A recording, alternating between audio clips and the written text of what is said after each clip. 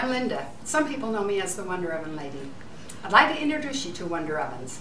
This is a Wonder Oven, which is an insulating cushions retaining heat in the pot that you're cooking. In other words, it's like having a crock pot without any electricity added. It's filled with wonderful little styrene pellets that are great insulators and keep your food hot and cooking. Let me give you some of the benefits of cooking in a Wonder Oven. It saves tremendous amount of fuel, which is very important. It doesn't burn or dry your food out, and even more important, it retains all those wonderful vitamins in your food. It's safe. You don't have to babysit this. In other words, if I'm baking bread in my oven, I have to be right here when it comes out 40 minutes after I put it in. But in this, I can put it in my Wonder Oven and I can walk away for 8 hours or longer and my bread is still just perfectly fine. If you can boil water, you can cook in a Wonder Oven. It's best if you use foods that have a lot amount of liquid in them, like beans, stew, soups, rice, vegetables, but it's great also for cooking bread, muffins, chicken, beef, anything that you don't want floating around in that water.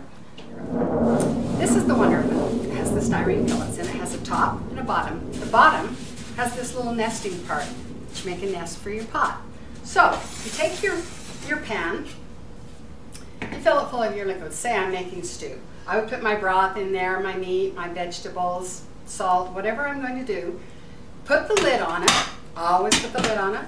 Put it directly on your stove. Bring it to a boil. Boil it a certain amount of time.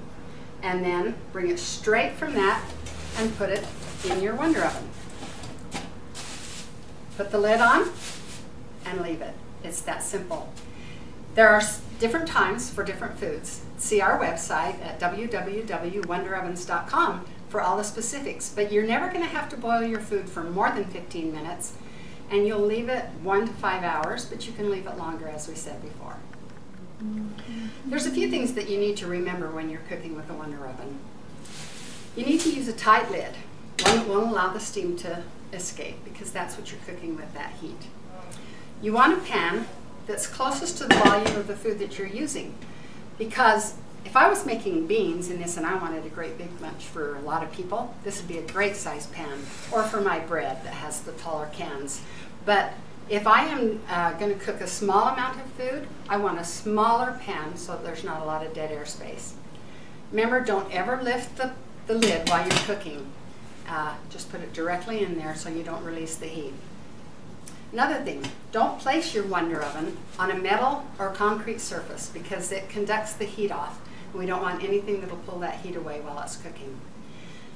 Remember, the more food you have, the bigger volume, the longer and better it cooks. So if I have a big pot like this, it's easily going to stay hot for 8 hours. But if I have a smaller pan, I might want to only hold it for about 5 hours. Sometimes I will put a towel in my Wonder Oven when I put my food in it so that it won't spill and get my Wonder Oven dirty. However, you can wash your Wonder Ovens. Just put them in the washer on a gentle cycle and in the dryer on a cooler cycle for 15 minutes. Of course, you can always line dry it. But if you wanted to cook, say you needed to cook some food and your Wonder Oven was still a little damp, go ahead. It's still a great insulator. Cook your food that way. But remember not to put your Wonder Oven away while it's damp because it gets a little moldy. Okay, say we're going to have a party. I've been invited to my daughter's house and she asked me to bring a green bean casserole. But it's an hour drive to her house and then we're not going to eat for another hour, so what am I going to do? Okay, you cook your green bean casserole in the oven if you choose to. Take it straight out in your 9x13 pan, cover it with tin foil, put the top right on it, and off you go in your car. So it's great for parties. Holds the food, doesn't burn them, doesn't dry them out. But it's also good for cold food. Say I want to take ice cream or a big thing of popsicles right to a party up in the canyon or at the park. Go ahead and put it in here. It'll hold it frozen for about 3 hours. But remember, it's not going to refreeze them, so anything that's left over will melt. So just take what you're going to use. Now this is great in an emergency. So we don't have electricity, it means we also don't have a refrigerator. Say I made this great big pot of beans and bread in another Wonder Oven, but I have some left. bring it back up to a boil, boil it for 1 to 2 minutes, put it back in here and hold it till your next meal. It's great for leftovers.